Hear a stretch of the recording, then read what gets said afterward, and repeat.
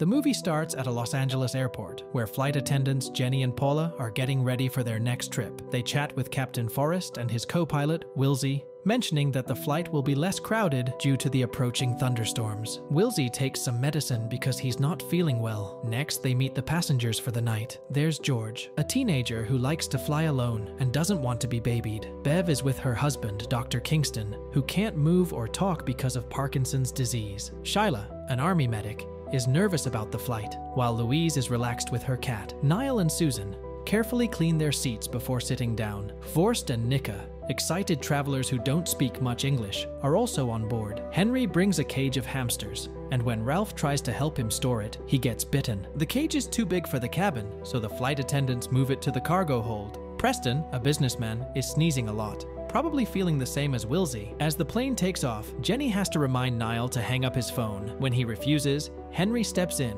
leading to an argument. Jenny calms them down by warning them that they could be arrested if they don't behave. Later, Henry flirts with Jenny, bragging about his PhD and complaining about society's manners. He then hears on the news that the CDC has quarantined an apartment building in Los Angeles. Meanwhile, Ralph, feeling sick and worried about his thumb wound, asks for water. Jenny notices he looks strange, and when she checks on him, he suddenly vomits on her. His mouth foams as he insists on getting off the plane, causing chaos. Louise's cat eats some of the vomit without anyone noticing. Jenny leaves Ralph with Paula to clean up, but Ralph suddenly charges down the aisle, knocking her over. He bangs on the cockpit door, demanding to stop the plane. Wilsey follows protocol and locks the door, while Forrest alerts ground control. Henry tries to restrain Ralph, but is easily overpowered, and so is George. Preston, George, Paula, and Shyla then help Henry to subdue Ralph, eventually knocking him unconscious and tying his wrists with plastic restraints. Shyla checks for injuries while Jenny confides in Paula about feeling inadequate in handling the emergency. Forrest announces they have to land and instructs everyone to return to their seats. The plane hits turbulence during descent, and the attendants tell everyone to brace. Ralph's body slides around, bumping his head, so Jenny and Paula struggle to secure him a seat. As Paula fastens the seatbelt, Ralph wakes up with bloodshot eyes and bites her nose, causing serious injury. Ralph goes wild again, and the passengers team up to lock him in the bathroom. After landing,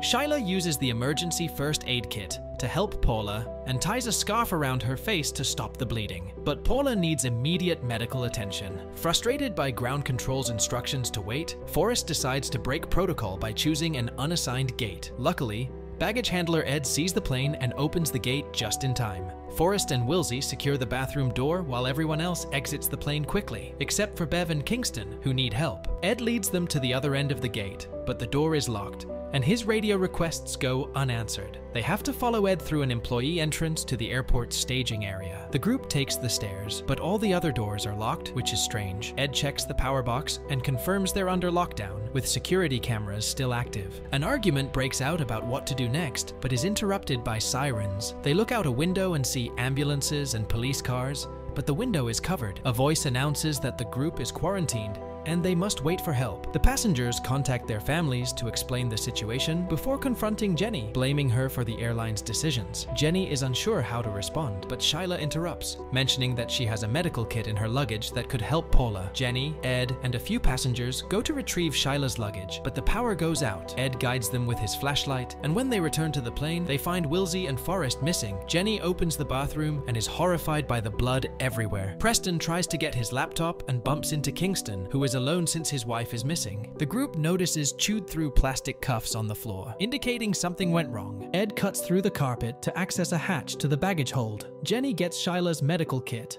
while Niall retrieves a gun from his suitcase. Ed is startled by a rodent, but scares it away, thinking it's a rat, but Henry believes it is one of his hamsters. Jenny climbs out of the hold and sees Preston's laptop covered in blood. At the end of the corridor, Wilsey is running on all fours, growling and bloody. Suddenly, an infected Forrest appears and attacks Jenny. The men try to help, but their punches don't work, so Niall shoots Forrest, getting his blood on his face. The group flees the plane, finding Kingston thrown from his wheelchair and Preston unconscious with a bite wound. Jenny finds Bev crying for help, but she transforms and attacks.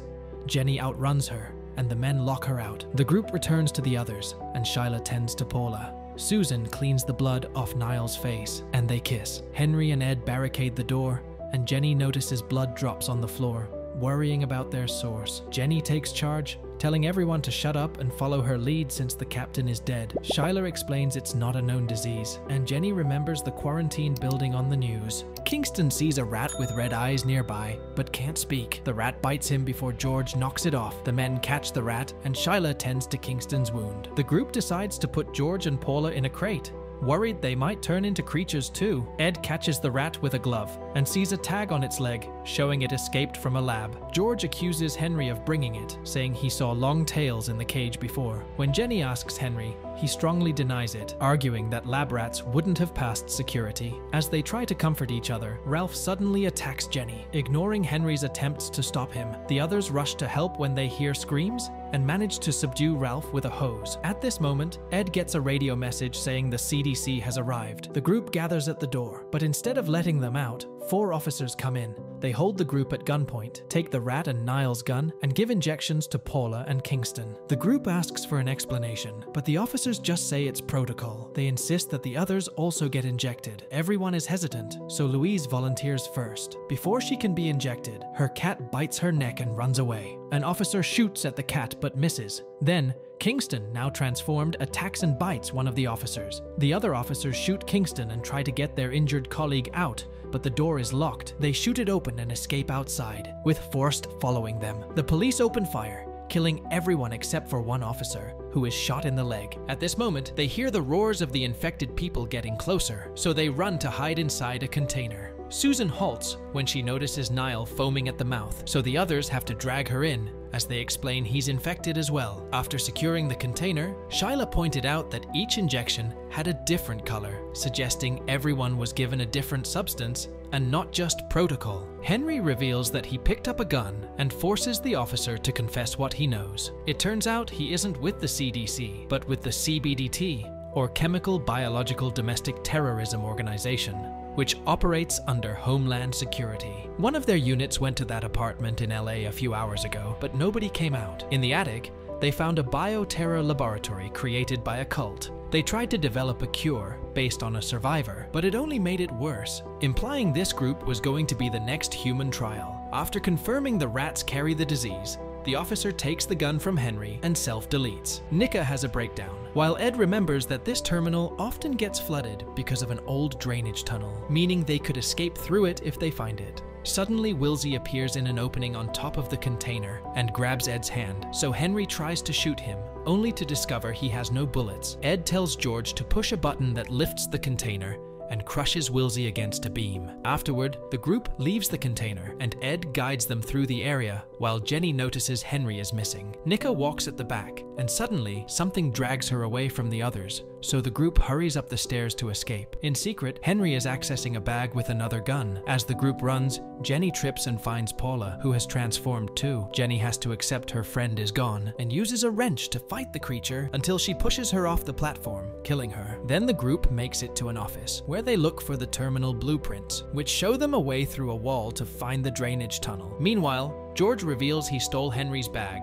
and inside he finds suspicious documents recording lab experiments, not to mention a mysterious box. At that moment, Susan and Niall find them and try to attack, but Henry comes back and shoots them both just in time. Ed notices that Henry is bitten, and George uses the chance to open the box, revealing a bunch of medicine and a syringe. Henry finally admits he did bring the rats, and explains he's part of the cult mentioned by the officer. Their goal is to clean the planet from humans, who keep growing more violent and destructive every day. Henry threatens to kill Jenny if George doesn't hand over the antidote, so Ed jumps on him to stop him, only to get shot dead. The others are now scared and let Henry have the antidote, which he mixes with the blood from his wound and injects in his eye, while explaining that his group has followers in various organizations, and that's how he got the rats to pass security. Henry is now ready to leave and wants to bring George as a hostage. Jenny tries to stop him, but Henry knocks her down and escapes with the kid and the blueprints. Jenny is extremely dizzy, so Shyla goes out first. Minutes later, Jenny comes out too and is found by an infected Preston. A chase ensues, and Preston almost grabs her, so Jenny has to kick him off. Then she lures him into a machine and bashes his head with a hatch lid until he's dead. Afterward, she continues to search for George and has to take a different route when she sees a transformed Nika standing nearby. Going into another room, she bumps into Shyla, who has retrieved the officer's thermal goggles. She puts them on Jenny and reveals she's been bitten, so she asks Jenny to go after George while she buys her some time. Shyla goes back to the main room and talks loudly to get the attention of the remaining infected people, who immediately jump on her to kill her. Then Jenny walks through the section between walls, noticing blood drops on the ground thanks to the goggles. She gets scared when she sees some animals, but they're just mice and not lab rats. Following the trail of blood, Jenny stumbles upon the blueprints and Henry's discarded shirt next to a ladder leading into the drainage tunnel. Looking down, she spots George, who informs her that the antidote failed and Henry has also mutated, noticing droplets of blood falling on her goggles. Suddenly, Henry emerges and launches an attack on her, causing her to drop her goggles as he begins to violently toss her around. While Jenny does her best to fend him off, George dons the goggles and seizes the gun, shooting Henry down. Now liberated, Jenny retrieves her goggles and uses a wrench to deliver a final blow to Henry's head. At that moment, massive flames erupt from the hatch, indicating that the teams outside are incinerating the terminal. The exit is unfortunately obstructed, but Jenny discovers a baggage tunnel and forcefully opens the lid. George is too terrified to descend there,